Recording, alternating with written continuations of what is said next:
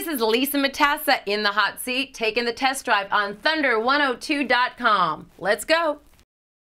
I don't know, I just feel so comfortable here, and I just love the energy about this town, and I love working with all the talent here. It's just so many incredibly talented musicians and songwriters, and I mean, don't get me wrong, we have that in New York, but this is where it's at.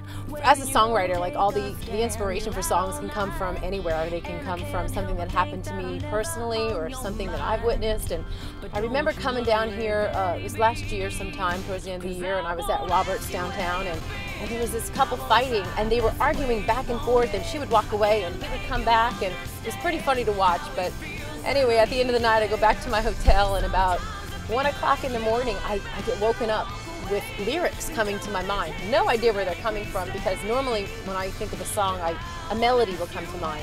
But I started writing all these words, and I had a chorus, I had a verse, I had a bridge, and I met up with Colin, my guitar player, and I said, hey Colin, just take a look at these lyrics and see if you come up with anything. And he did, and over a weekend in Woodstock, we wrote and recorded and finished the song, I Won't Ask.